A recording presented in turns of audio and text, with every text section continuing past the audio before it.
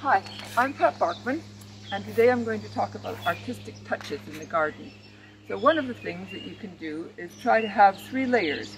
In other words, we have these big old hemlocks in the background, then we have a variegated dogwood, and the rhododendron and the hydrangea is the 3rd layer. I used to have a 4th layer, and that was the digitalis, but of course all of these have grown and then they come into where the digitalis would normally grow. So that's one thing. Then over here we have some climbing hydrangea, and that was to arch over the bench. And as you can see, we've made a tree trunk last in between the 2 strong tree trunks, and I roped it to the trunk so that the hydrangea could climb on it. And that makes a nice place to sit and look at the rest of the garden when you're feeling that you want to do that.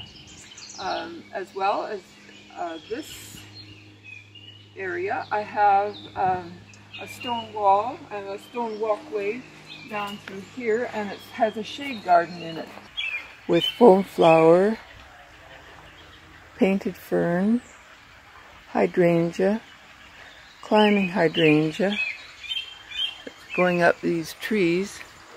In order to make more privacy, we put a bar across from one tree to another so that it would make a nice canopy over the little bench that's below, and a foot stopper, foot rest below that.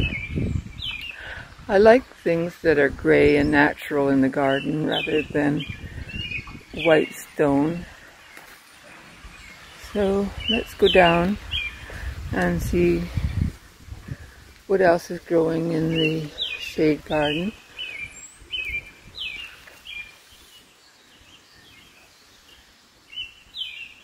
Coral bells below, bleeding heart above. Some self-starting yarrow here. And then the bridal wreath above. And one of my pride and joys, the wake robin, which is now turned pink. See, on the far side are the later blooms, the blooms that came out later, and they're white, but the ones in the foreground are pink. They were white, and they're in with the bleeding hearts. Out here I have an alee, which is a long distance point, and if I open the gates of the arbor, you'll see that it goes down to the lake that way, and then on this side you have a long view, although there is a deer fence in there, but past the digitalis you can see down a long way to a weeping cherry and a willow tree. Is something that adds to a garden. I think it needs to have some density on either side of the arbor in order to make it look right, either a fence, or here I have some clematis on one side and a dogwood, a piece of dogwood on the other side. And then over here I have the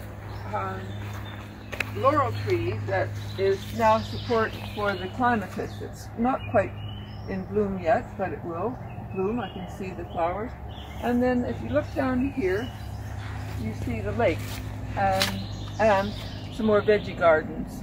But veggie gardens aren't really artistic to look at, and we're talking about artistic touches today.